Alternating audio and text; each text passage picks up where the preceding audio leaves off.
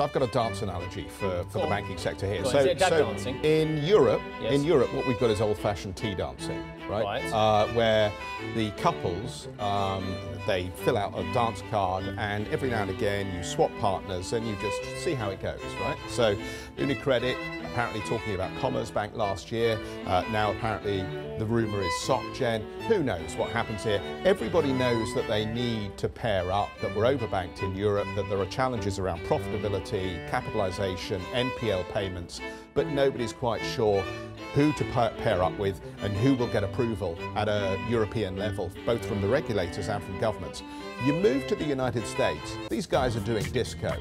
You know, they're out there doing their own thing, they're taking business from European banks, they are setting the moves themselves, and they are benefiting from the fact that the Americans cleaned up their NPLs, they shut down the smaller banks, profitability has returned, M&A, yeah, moves, man. Disco, tea dance and disco. Look, mate, let me take your analogy and run with it. Because all the deals have been done. These banks are in much better health in the United States than they are here, and they're just getting on, and they're making money. Look, here's your problem.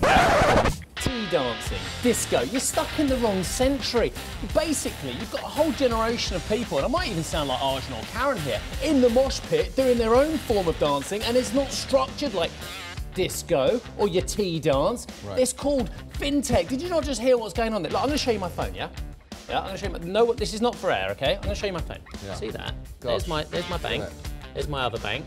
Right. And there's an app, which is neither bank, yeah? Yes, yeah. Do the company know you've got that? That app allows me to transfer money at current market exchange rate. I can ping it to one of my spendthrift children anywhere in the world, in any currency, at a market price straight away. Yes. Why can't I do it on first two of those apps with my banks? There's so much low-hanging fruit that these banks could do if they looked at themselves rather than worrying about mega deals which very rarely paid off historically for European banks as well. I think there's a lot of low-hanging fruit looking at your own banking operation rather than someone else's first. Maybe. But why aren't these apps breaking through in a more significant way? They are breaking through. They don't have the volume scale of the users is going and they don't have the trust. And you know what? And we have inertia in this They're getting bought out. They're getting bought out as well.